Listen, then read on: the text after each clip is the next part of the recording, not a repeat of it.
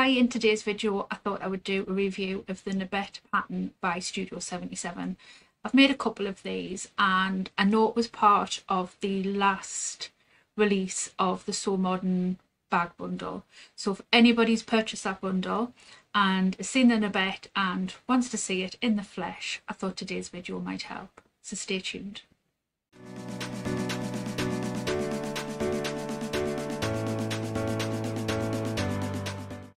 Hi, welcome back to my channel, The Bag Makers Society. My name's Deb and I make videos on all things bag making. I also run a bag making supply business here in the UK called Me Made Makes, and as I said in the sort of brief introduction at the beginning of the video, I'm going to go through the couple of Nabette bags that I've made I think this year. I've made them both this year. So I will show you the first one.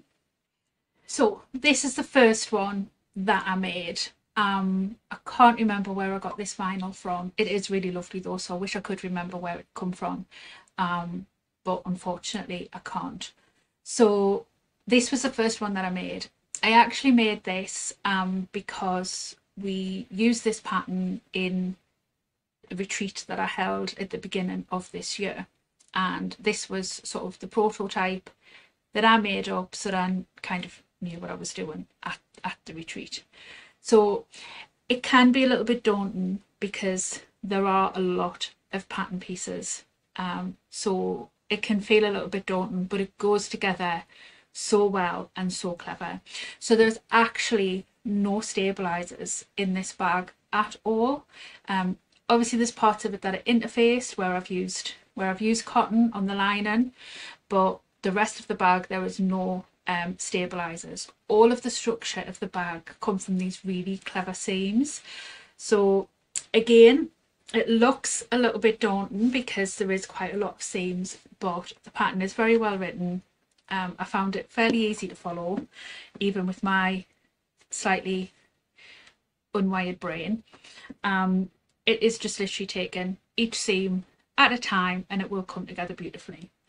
So it has a recessed zipper, and the inside has, oh, I'll just take my crossbody strap out. The inside has lots of different pocket dividers. This is all part of the pattern, very easy to follow along. So there is a bottle sort of divider and then more dividers in the middle, so it separates the front and the back. The zip at the back is into the seam, so you're not creating any zipper openings or anything like that. It's all part of how the bag comes together, so it's very cleverly done. This cotton I think came from BST, if I remember rightly, and it's the same that is in my piping down the front. There's a zip in the front part, which is a perfect size for your phone if you want to keep that nice and secure.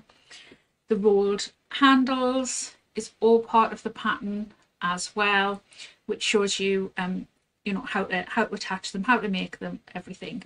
And then there's crossbody strap connectors on the side as well, and I have my crossbody strap here, which again, it will come as no surprise to see that it is a strap made using the triad pack from Lavender and Twine, because that is one of my favourite ways to make crossbody straps. So yeah, so this, like I say, it came together, you know, quite quickly. It, you know, it is a lot of seams, but like I say, one seam at a time. That's all you need to think about, and it will come together really well. I love the unusualness of this round part here, which gives the bag a really sort of different shape and really nice structure. And then I made a second using some embossed vinyl that I had and a piece of, I think it's Rex 4 leather, which comes from So Hot or Emmeline bags. And I did, maybe make a few changes to the pattern just to kind of see how it went. So this is the next bag that I made. So this is the next Nabette that I made. Now I did make quite a few changes. I did leave out the piping on this bag. Reason being is because of the lining colour that I was, of the lining fabric that I was using, it was quite busy and I really felt it would clash with this vinyl. So I did leave the piping out, and what I should have done is I should have extended my zip flap here, because obviously these little gaps where you can see the zip is where the piping would be, but I didn't think about that as I was making it. But you know, I still love it, I'm still really pleased with it, but yeah, with hindsight I should have extended this, or maybe it's just gone and bought some plain fabric to do the piping with. So you'll see my lining was really quite a busy lining, and I did really feel that it would clash with the exterior, and the plain parts weren't kind of wide enough to make plain binding out of. So I did try and play with it for a little bit and then decided I was going to leave the piping out. And I still think the bag looks absolutely like beautiful even without that piping. So I have the round parts in this plain Rex. I think it's, I want to say raspberry, but I might be wrong with that colour. It was actually sent to me by somebody very kindly, and yeah, so I'm not 100% sure of what the name of it is, but I think I want to say raspberry. And then obviously I use that in these strap parts and the plain part here, and then obviously in my straps as well. So I made the straps, again not surprisingly, using the triad pack from Lavender and Twine.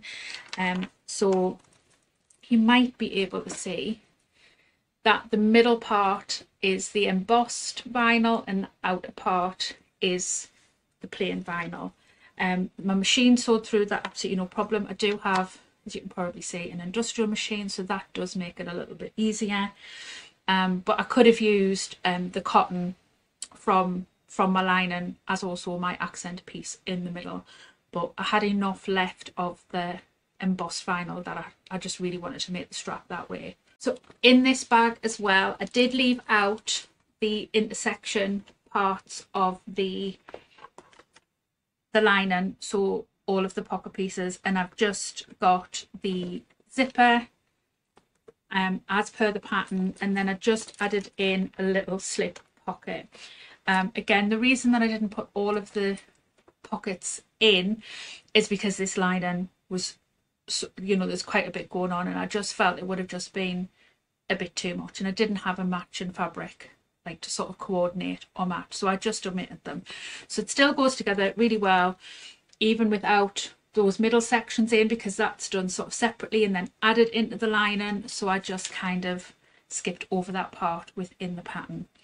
I did change my handles up ever so slightly, so I used these diamond connectors, and I wasn't sure how it would look, how it would turn out, but I'm actually really pleased with how it came out. I think they look really nice against this plain part. I think it makes it really like stand out quite well. And my straps are done using the Colour Pop strap from Lavender and Twine. So yeah, so hopefully if you sort of on the fence about trying this pattern out, if you got it as part of the Sew Modern bags, hopefully I might have inspired you to have a go. If you do make one, please do come in the Facebook group and share your makes in there. Love to see them. Or if you've made a Nabette as well, then please do post in the comments and let me know. So I hope you've enjoyed my little brief video today on the Nabette bag by Studio 77. If you've enjoyed this video, please do consider giving it a thumbs up. The YouTube algorithm will love you for it, and more importantly, so will I. And please do subscribe to the channel for more bag making videos in the future. Until next time, see you soon. Bye.